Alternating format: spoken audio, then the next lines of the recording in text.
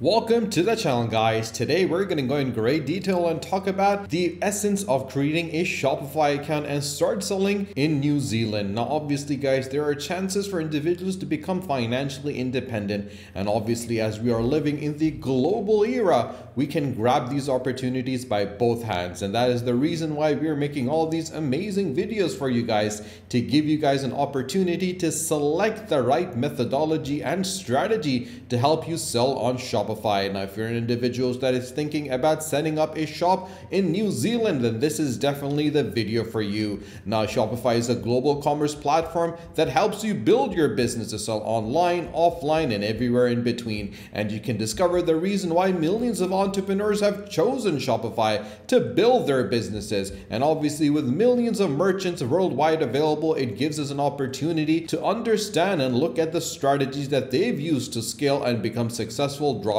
in representation of 170 countries. This is truly an opportunity to sell to everyone across the globe, and a total US e-commerce of 10% that is alone done on Shopify.com, and a global economic activity of $444 billion.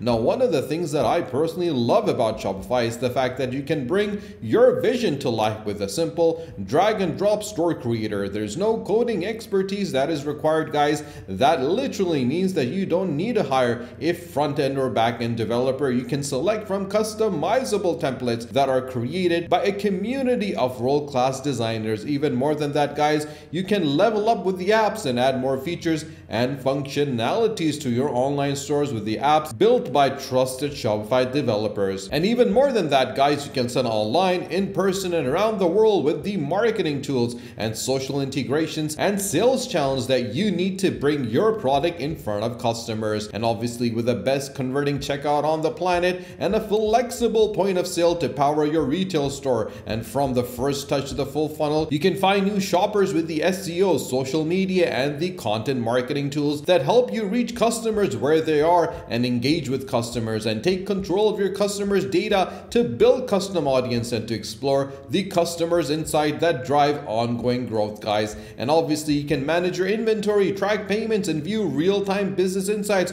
all in one place. And you can fulfill every order and manage the money where you make it. If you don't have an account, guys, don't worry. Click in the description below on the link and get Shopify for 90 days, or just click on the free trial. As you click on start free trial, it takes you to the next page where they ask you a couple of questions. For example, which of these best describes you? Because this will help them to set up the based on your business needs. Are you just starting off or already selling online or in person? Just say I'm just starting off. Then hit next. Where would you like to sell? And you can pick as many as you like, and you can always change these later. And obviously, you can be an online store, an existing website or blog, social media, online marketplaces, in person. We're gonna go with the online store to create a fully customizable website. After selecting that, you have to select the store name. Now, I always mention to individuals to make sure that they go in great detail and do their research before selecting a name, because the name is the first line of defense for you in order to capture your audience. Now, obviously, if the name does not reflect quality, then that is definitely going to be an issue. So look at your competition, understand the niche that you're entering,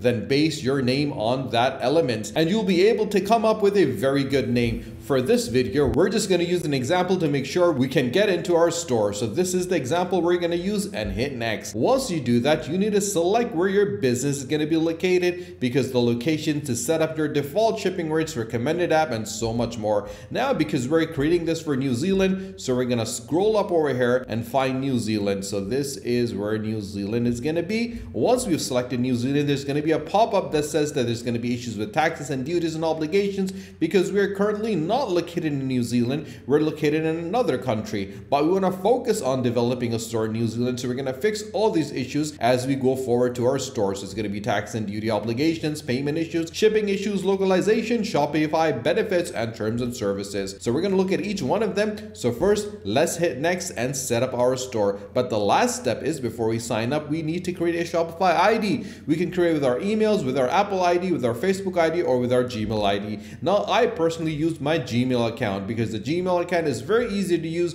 All you need to do is select your Gmail. This is what your dashboard is going to look like. On the left hand side, you're going to have home, orders, product, customers, content, analytics, marketing, and discount. Now if you click on orders, you can see your draft and abandoned checkouts. If you click on products, you can see all the products that are available that you want to sell. You can add products and find products you want to sell. You have your inventories, your transfer, your collections, and your gift cards. Then you have customers. You can import the customer or you can add a customer. Now if you have multiple accounts on different platforms, you can import all those customers to your Shopify account. And the content is very interesting because you can create a meta object store file, because that allows you to group fields and connect them to different parts of your store, and you can use them to create custom content or data structures, guys. And obviously with analytics, you can get reports and live views of what exactly is happening on your store. And the marketing gives you chances to create campaigns and automations. And obviously discount is something that is always liked by all individuals, and you can create discount codes and automatic discounts that apply at the checkout. You can also use the discounts with compare at prices.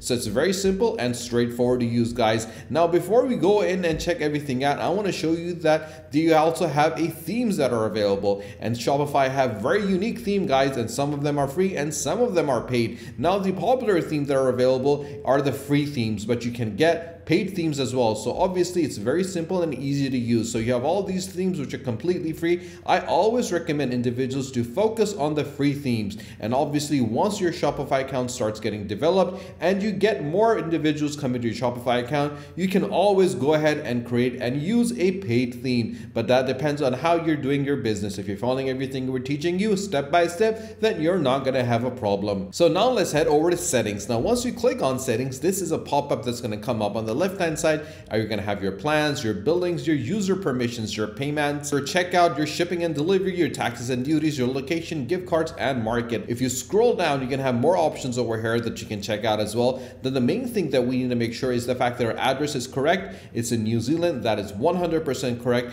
After doing that, we have to go to the billings. Now in the billings, we have to make sure that all the elements that we have selected are correct. Now as you can see, your current billing currency is set in the US dollars. So as you scroll down, we're going to make sure that everything else is right in place. Now we do not have a tax registration over here, so we need to fix that. So let's head over to tax and duties. Now once we go to tax and duties, as you can clearly see that we can sell in Australia, in Canada, in European Union, in Hong Kong, and in Israel. So if you scroll down, we're going to make sure that the duties are going to be included. So we're going to include the taxes and the prices, we're going to include the charges on the shipping rates, and we're going to include VAT on digital goods. After doing that, just hit save so all this information can get saved. Now this information has been saved, so let's scroll up and head over to the elements of markets. Now the market is very important, guys, because our primary market is going to be New Zealand. Now once you click on manage, we'll be able to see all the elements that are available. The New Zealand dollar is going to be what's going to be used for products and pricing, and the US dollar is going to be used for international pricing. So anyone that comes from international level